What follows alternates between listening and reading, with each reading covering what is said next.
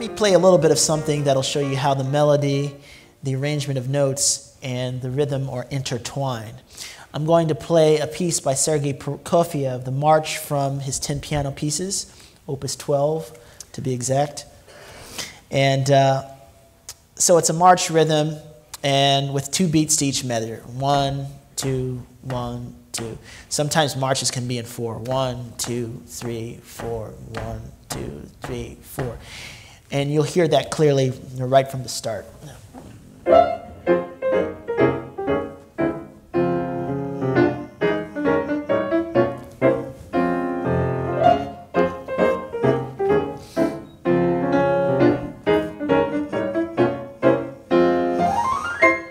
I think that the title, How Do We Listen, is perfect for this, because whether you know it or not, when you listen to a piece of music, you're listening to or for melody, rhythm, and harmony.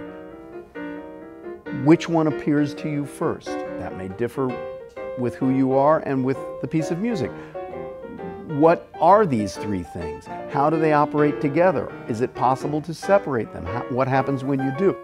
Whatever your listening patterns, whatever your tastes, you're always listening for harmony, melody, and rhythm. And so it's our hope that these concerts will be attractive to everybody, that everybody will find something of value in them and take away something of value from them.